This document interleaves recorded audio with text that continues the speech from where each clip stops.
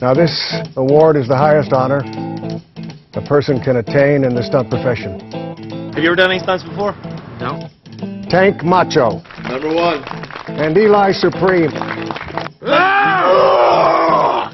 You feel that? And the winner is... 1, 2, 3. Oh!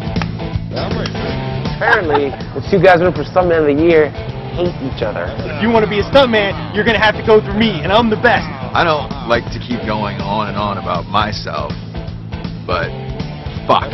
That to use the word rivalry, I feel like, is an insult to our clients.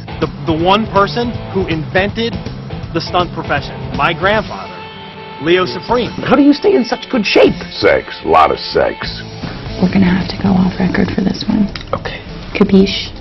Eli Supreme is just a jealous, envious, manipulative little bitch.